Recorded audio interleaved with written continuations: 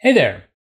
In this video, I'll introduce the theory of tensor transposition, and then we'll see how easy it is to transpose tensors in any popular tensor library, be it NumPy, TensorFlow, or PyTorch.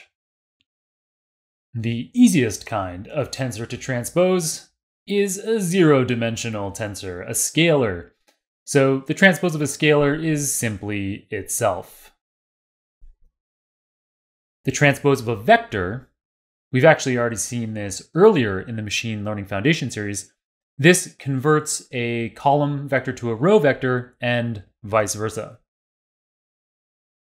Now, where things get really interesting is with matrix transposition, which, if you really examine this closely, scalar and vector transposition are really just special cases of matrix transposition.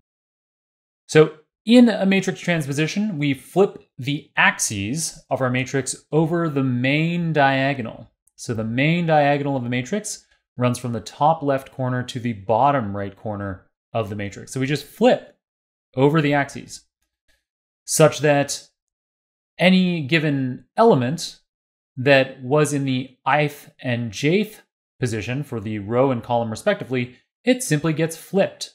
So all of a sudden, what was, column J is now row J, and vice versa. So seeing a graphic representation here that I've drawn, you can see the top left element stays in its place, but this top right element now becomes the bottom left element. But all of the elements are still in the same order. It's just that what was once this right-hand column is now the bottom row, and the left-hand column is now the top row. Cool, so that's it. Let's look at a hands-on code demo to see how this is done in code. All right, so following along in segment 2 now of our first subject, Intro to Linear Algebra, we already earlier in this notebook created the matrix X, and it's a NumPy matrix. Here's what it looks like. It's actually exactly the same as the one that I just showed you in the slides.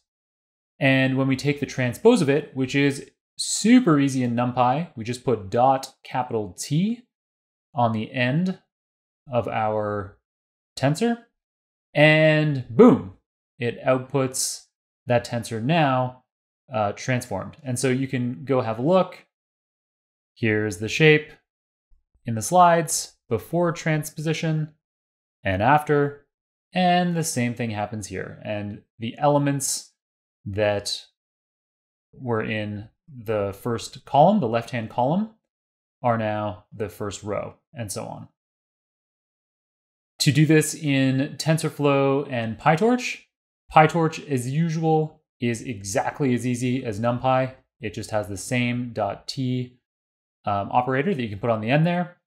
In TensorFlow, as usual, it's just a tiny little bit less obvious. You need to call the TensorFlow transpose operation and apply it to your TensorFlow tensor, and you get your results. Pretty straightforward. All right, that's it for tensor transposition. Up next, we're covering basic tensor arithmetic.